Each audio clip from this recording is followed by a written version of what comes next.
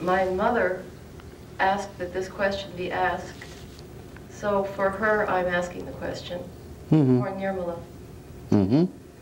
It's a tip. If life was supposed to be the play of the gods, why are so many people so miserable? Mm-hmm.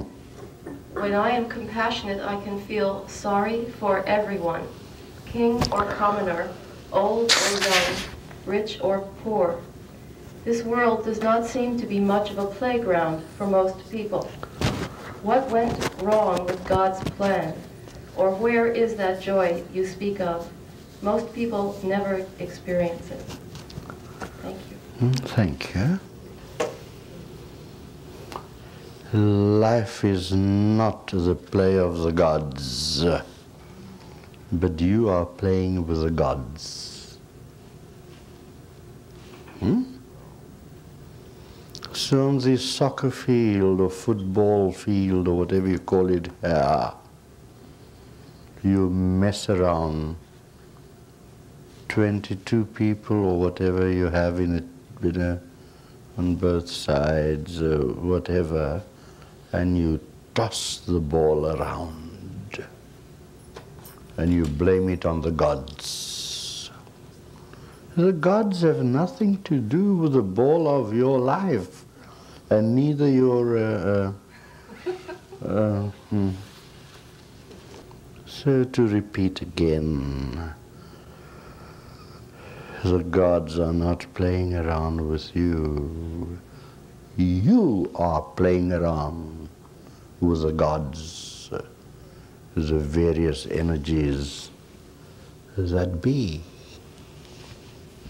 Now, to play around can be made into great fun.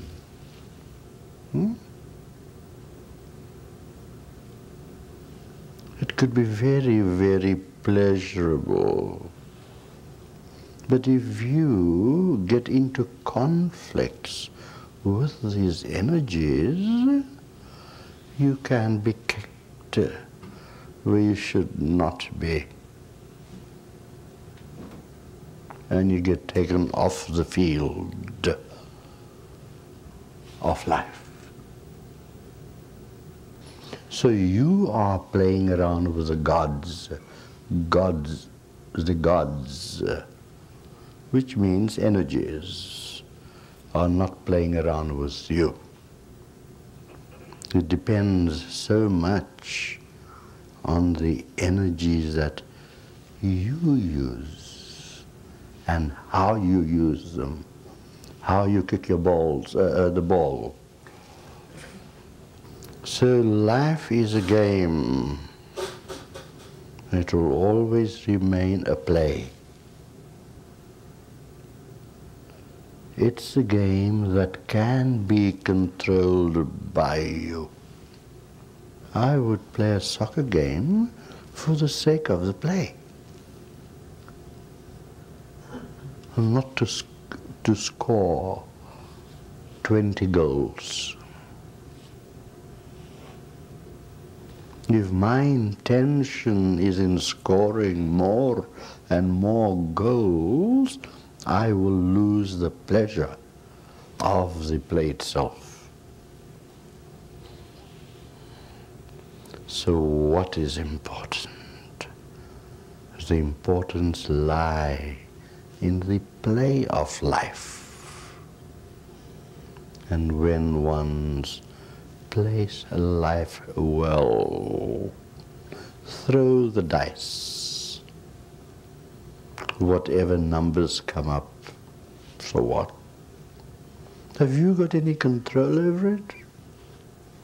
You have control over throwing the dice, yes. But have you got any control on the numbers that turn up? You don't, unless your dice are loaded.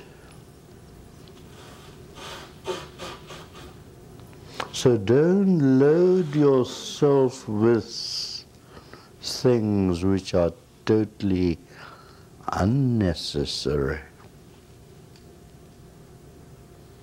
The greatest problem man has in life is that they load themselves with things which are unnecessary. They load themselves with it. And when you throw your dice, you expect number 7 or number 11 or something, I don't know, you know. You expect it to come up. Why expect it to come up? Because you want to win. And what are you really winning? Nothing at all. Those few bucks you make means nothing. Play for the sake of playing. And be guided by what happens. Don't worry in which direction the ball turns, but go after it. Now what does that mean? It means your duty in life. Go after the ball and do not worry about the goal, but try and kick it hard enough so that the goal can be scored. So this, of course, in turn would mean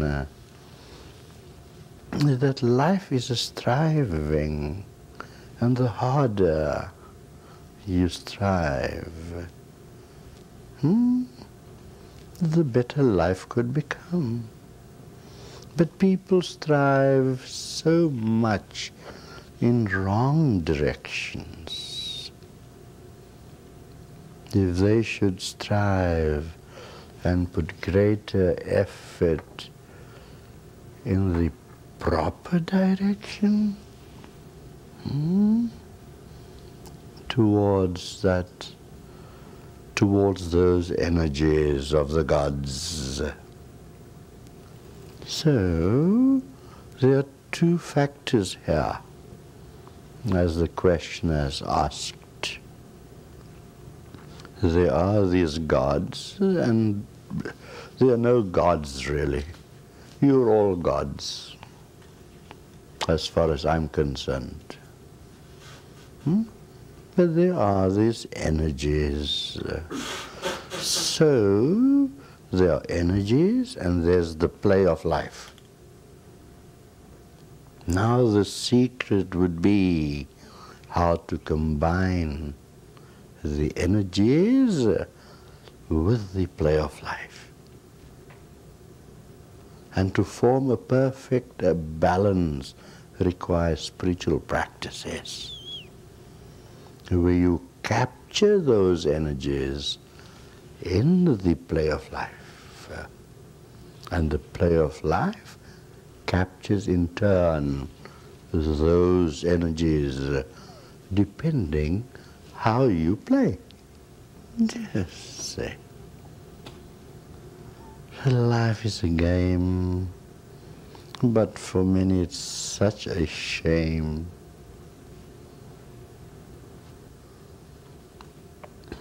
Play the game of life well for your own happiness. Don't worry about the goal so much yet. That am I going to score the goal or not? Don't worry about it. Play the game well and the goal will automatically be scored.